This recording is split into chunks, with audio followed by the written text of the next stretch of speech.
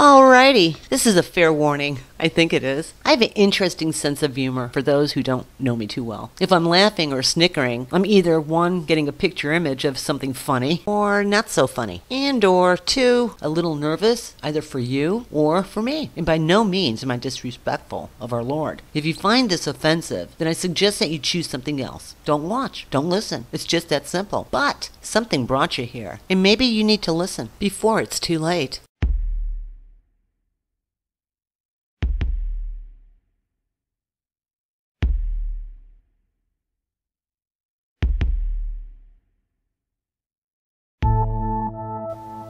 Good day, Paula Patio here, and today I want to talk to you about the judgment seat. Actually, there's 7 judgments, and I've been saved for quite a while. Have I been walking the straight and narrow path? No. Am I perfect?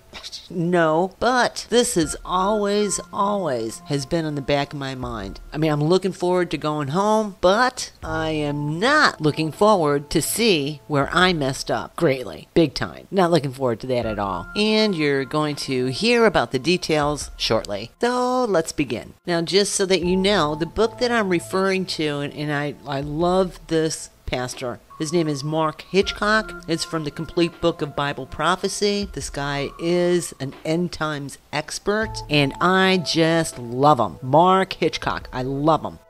So, right when we're raptured up, the first major event that will occur in heaven after the church has been raptured is the judgment seat of Christ. At the judgment seat, all believers from the church age, the time between the day of Pentecost and the rapture, will appear individually before God to receive rewards or loss of reward based on their lives, service, and ministry for the Lord. I want to be very clear on that. That is the first judgment. Now let's go into the second judgment. Oh, by the way, for the first judgment seat of Christ, you can look at 2 Corinthians 5:10. Okay, the second judgment, Old Testament believers. Daniel 12, 1 through 3. All Old Testament believers will be resurrected and rewarded after the second coming of Christ. After the second coming of Christ. Number 3, tribulation believers. Revelation 20, 4 through 6. Those who trust Christ during the tribulation and die for their faith will be resurrected and rewarded at the end of the tribulation. That's right, at the end of the tribulation. Number 4, Jews living at the second coming. That's Ezekiel 20, 34 through 38. All Jews who survive the tribulation will be judged in the wilderness right after the second coming. The saved will enter the kingdom, and the lost will be purged. Number 5, the sheep and the goats. That's Matthew 25, 31 through 46. All Gentiles who survive the tribulation will be judged right after the second coming. As Christ sits on his glorious throne, the saved will enter the millennial kingdom, and the lost will be cast into hell. Hell is a real place. Number 6, Satan and the fallen angels, Revelation 20 through 10. The final judgment of Satan and the fallen angels, demons, will take place after the millennial kingdom. After, okay? Number 7, the great white throne. This is Revelation 20, 11 through 15. The judgment of unsaved people will occur at the end of the millennium. They will be judged according to their works and cast into the lake of fire. The Bible is clear that God not only judges us according to our deeds, but rewards us as well. But you need to consider these passages, okay? There's Psalms 58, 11, 62, 12. There's Proverbs 11, 18. There's Isaiah 40, 10, 62, 11. There's Matthew 5, 12, 6, 1 through 2, 10, 41 through 42. There's also Luke 6, 35. There's 1 Corinthians 3, 8, and also 14. There's Ephesians 6, 8. There's Hebrews 10, 35 through 36, 11, 6, 24, 26. 2 John 1:8, Revelation 2:23, 11:18, and also Revelation 22:12. The judgment for church age believers will occur at what the Bible calls the judgment seat of Christ. Again, 2 Corinthians 5:10. So let's talk about the when. The period of the judgment, the when. The judgment seat of Christ will occur in heaven immediately after Christ raptures the church. 1 Corinthians 4:5 places this judgment right after the rapture. When the Lord comes, he will bring our deepest secrets to light and will reveal our private motives, and then God will give to everyone whatever praise is due. Yep. Now let's talk about the place of judgment, where it's going to be. Now, in ancient times, the judgment seat or bema seat refers to a raised step or platform, and it was set up for three major purposes. First, the judgment seat or bema was a court of justice where people came to have their grievances redressed. Now, I'm probably going to really hack up the name of what I want to share with you. The guy's name is Lucius Junius Gallio Aeneas, I guess. Anyways, also known as Gallio, Gallio. Hey, if you read your Bible, you'll know who this guy is. In the book of Acts, he dismissed the charges brought by the Jews against the Apostle Paul, which is Acts 18:12-17. Now, his behavior on this occasion showed his disregard for Jewish sensitivities and also the impartial attitude of Roman officials towards Christianity in its early days. Now, Gallio's tenure can be fairly accurately dated between 51 and 52 AD. He was in office for just a very short time. Therefore, the events of Acts can be dated to this period. How's that? And this is very significant because it is the most accurate known date in the life of Paul. Now I ask, how cool is that? I think that's pretty cool. Secondly, the judgment seat was a place in a military camp where the commander administered discipline and addressed the troops. And third, the judgment seat was the stand at the athletic games from which judges enforced the rules and distributed the rewards. This third picture, or this third scene or example, seems to be the primary backdrop for the judgment seat of Christ in the scriptures. The judgment seat of Christ is the place in heaven after the rapture where Christ will reward those who have finished the race and have obeyed the rules and will withhold reward from those who have been unfaithful. So let's talk about the participants of the judgment. The who. The judgment seat of Christ is for believers only. In 2 Corinthians 5:10, Paul says, "We must all stand before Christ to be judged." The context clearly indicates that he is referring to himself and other believers. Unbelievers will be judged by God at the great white throne of judgment. Every person who is hearing these words that I'm saying to you will appear at one of two great judgments. Believers will appear at the judgment seat to be rewarded, and unbelievers will appear at the great white throne to be condemned. Revelation 20:11-15. Let that sink in for a little while. Now this is pretty cool.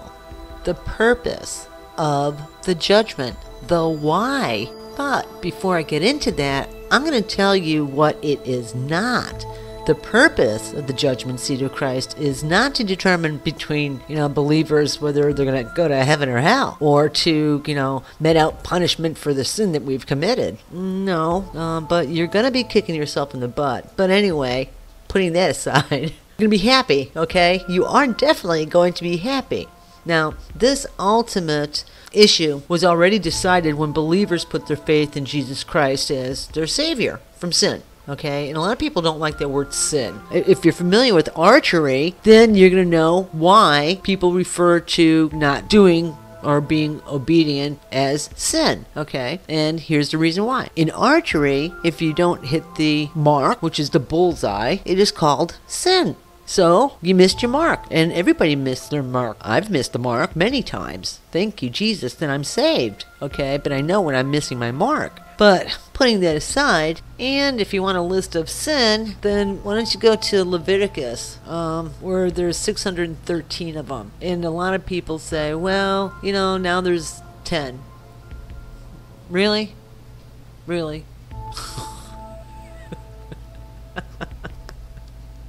For those who put their faith in Jesus Christ as their Savior from sin, because I'm a sinner.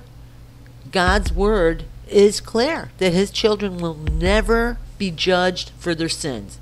John 5:24 says, I assure you, those who listen to my message and believe in God who sent me have eternal life. They will never be condemned for their sins, but they have already passed from death unto life. Romans 8:1 echoes this message. There is no condemnation for those who belong to Jesus Christ. If we ever have one sin brought against us, Christ's work was incomplete. So our salvation rests wholly on one person and work of Christ in our place. Now, having said this, let's turn to the focus on the purpose of the judgment seat of Christ, which is twofold. In review is to reward. First, the Lord will review our life. Oh my gosh. I guess to get a real good picture of what is like going through my head is there's this great movie that I love, and it's called Defending Your Life with Albert Brooks and Meryl Streep. But I'm very disappointed with Meryl Streep, but she's an excellent actress in this movie. And this is not my perception of heaven, but yeah, I don't know. I could probably take a few things. It's pretty cool. But you'll see in this movie where the life is kind of like replayed. Now, for the past, I'd probably say maybe 10 years, maybe 15 years, I look at it as God, somebody's recording. Somebody is recording, but them kind of like looking down from heaven, I'm probably laughing. They have to be laughing, like, oh my gosh, Polly, you're just such an idiot. But I do come back to the path. I might learn my lesson. I might. I mean, how many times does it take to learn a lesson? Sometimes it takes a lot of times to learn a lesson. But eventually, you're on the right path. Eventually. Maybe by the time, well, definitely when rapture hits, I'll be on the right path. Definitely. Woohoo! Okay, so let's get back on the path here. Having said all this, first, let's talk about the review to reward, okay? So first, the Lord will review our life, and His review will be perfectly fair, impartial, thorough, and gracious. He will review our conduct.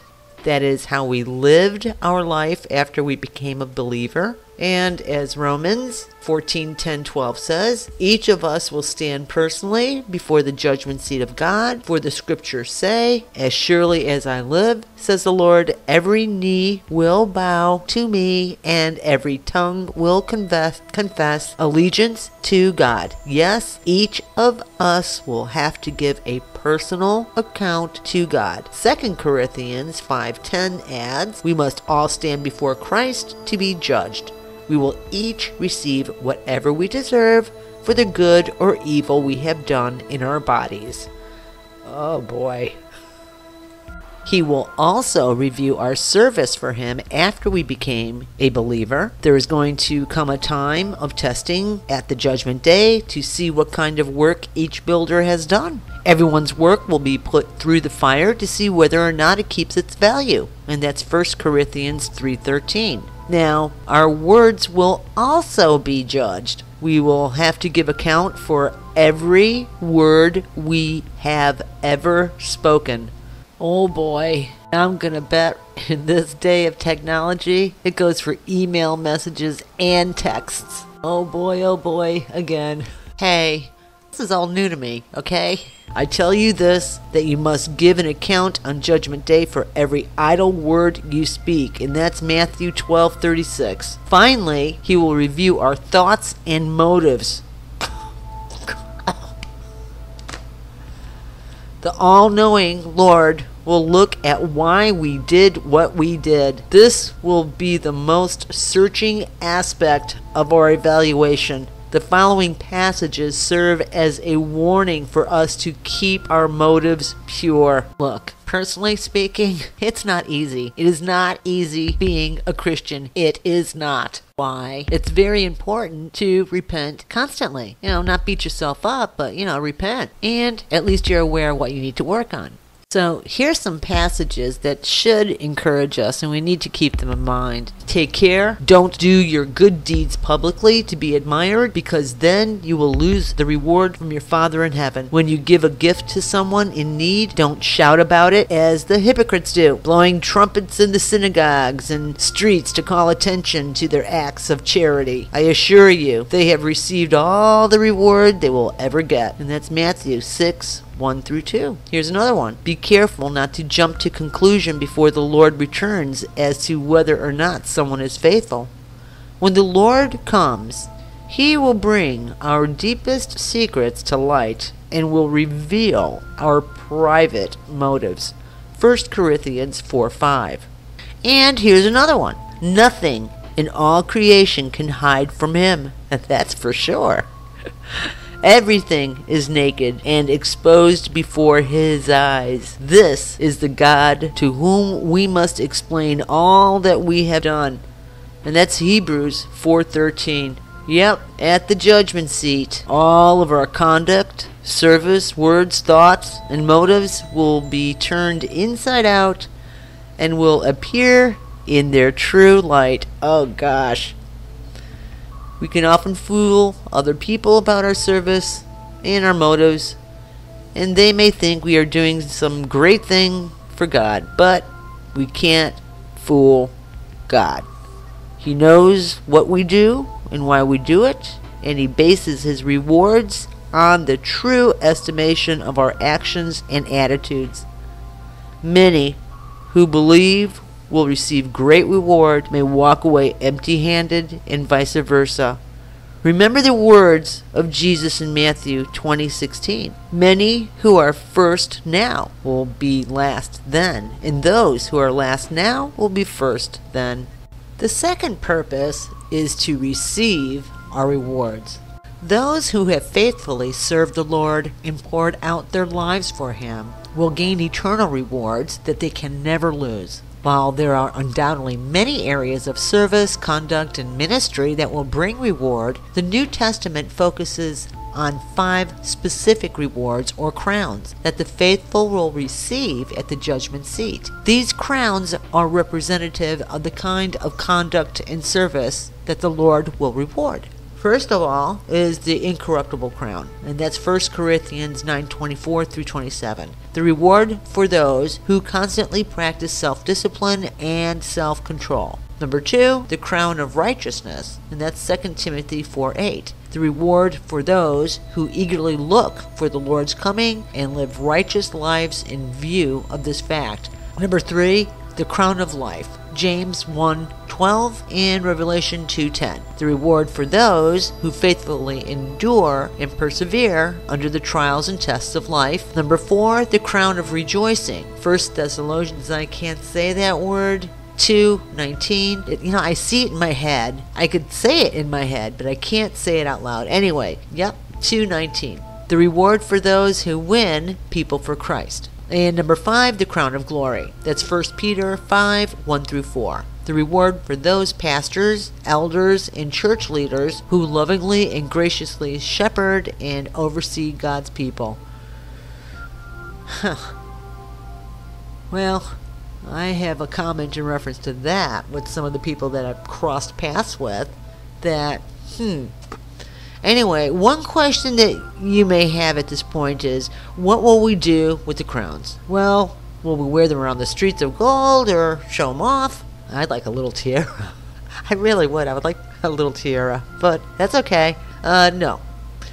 Again, the Bible is clear. After receiving these rewards at the judgment seat in heaven, the redeemed will fall down in front of the throne and worship the Lord. And they will lay their crowns at His feet and sing His praise for His worth and honor. They lay their crowns before the throne and say, "You are worthy, O Lord our God, to receive glory and honor and power. For You created everything, and it is for Your pleasure that they," meaning us, "exist and were created." And that's Revelation 4:10-11. In humble gratitude, the redeemed will cast their crowns at His feet of the Redeemer, the only one who is worthy of glory, power, and honor. In addition to those crowns, the other main reward of faithful will receive is responsibility and authority in the coming kingdom.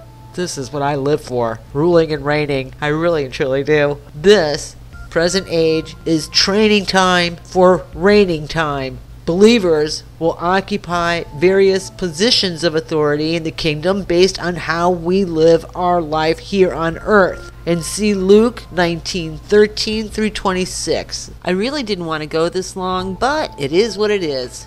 The Spirit just moved me. So until next time, hey, have a great week. Lord's coming back real soon. He is. And the music today is brought to you by Ben Sound. BenSound.com.